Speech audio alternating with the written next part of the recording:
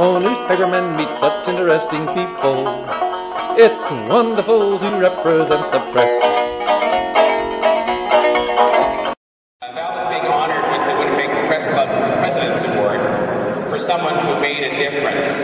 And it's a true sign of the high regard that all Manitobans hold Val in, that the Premier has been able to join us. And I always found that the stuff that he wrote lifted me up. He always gave me some inspiration, whether it was a social justice issue, whether it was an environmental issue, Lake Winnipeg issue, just how to be a better person.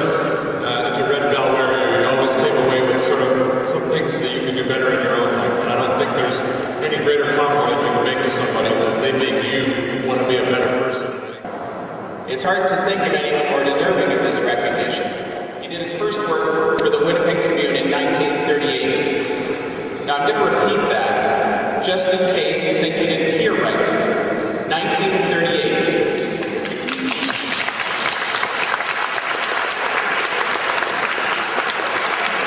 74 years ago. In his early days with the Tribune, Val was a freelancer. He used to hang around the reception desk at the Royal Alex to see who was coming into town so he could get stories or interviews.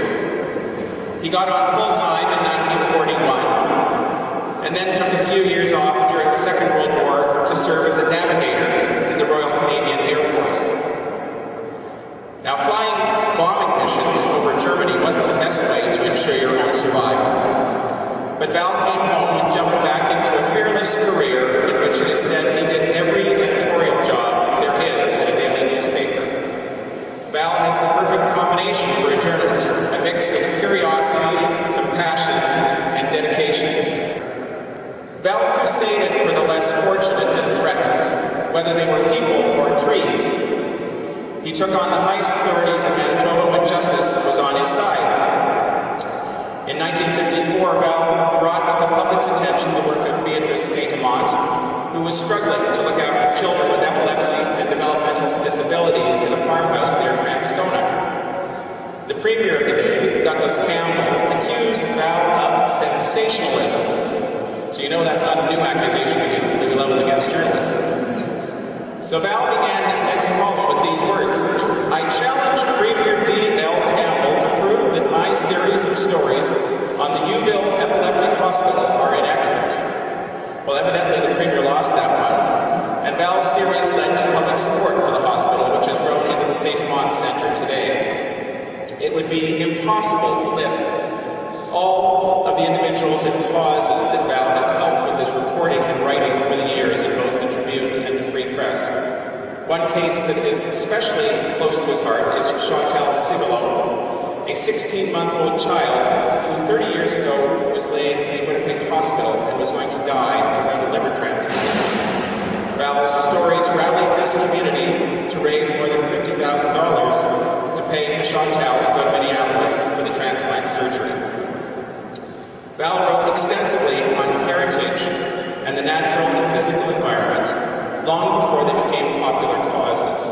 He has long championed the protection of Lake Winnipeg in particular, and in 1985 he waged a campaign to keep logging out of Attakaki Park, which is still a pristine wilderness area. Through his work, Val won respect for his judgment and fairness that took him beyond journalism. He was a nominee to become Manitoba's first ombudsman. He sat on the Manitoba Law Reform Commission, and in 1994 he was appointed the first non-lawyer to become a complaints commissioner of a Canadian Law Society when he took up the position with the Law Society of Manitoba.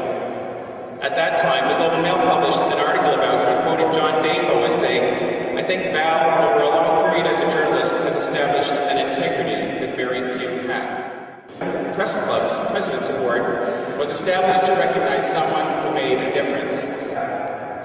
The President's Award ceremony provides an opportunity for family, friends, colleagues, and the public to demonstrate their appreciation for the recipient's achievements and contributions in both their private and public lives.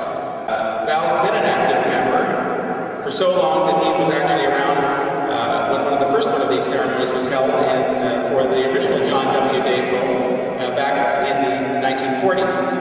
Val continues to write today, and I'm absolutely certain that he is, shall we say, the most mature columnist writing in any Canadian newspaper.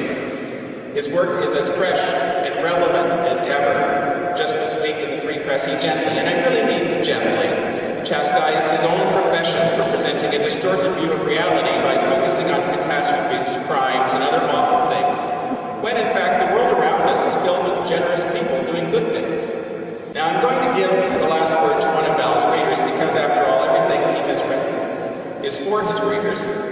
This one sent him a lovely letter a couple of years ago and summed up quite simply what Val has accomplished. You have touched the lives and the hearts of many Winnipeggers. Thank you for your work. Ladies and gentlemen, I'll give you Val Werier.